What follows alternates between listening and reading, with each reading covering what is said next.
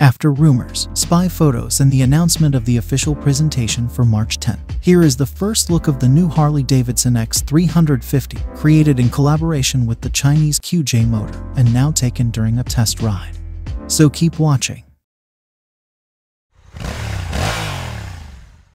The presentation of the small Harley Davidson 350 and 500 is scheduled for March 10th, but in the USA, the smaller of the two cruisers born from the partnership with QJ Motor is already in action.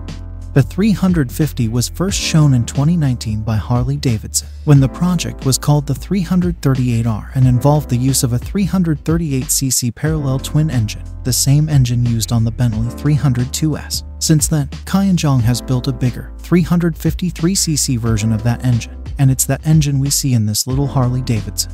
Here the engine is set in a frame very similar to that of the Bentley 302S and QJ Motor SRK 350, combined with upside-down forks, spoked rims, and a braking system with double daisy front discs.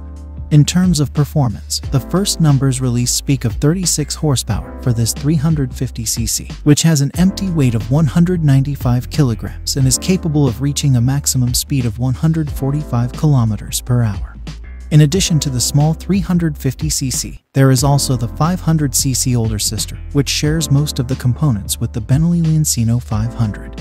This version has a more traditional design compared to the flat-track style of the 350, and its parallel twin is capable of delivering a maximum power of 47 horsepower and pushing the bike up to 160 kilometers per hour top speed.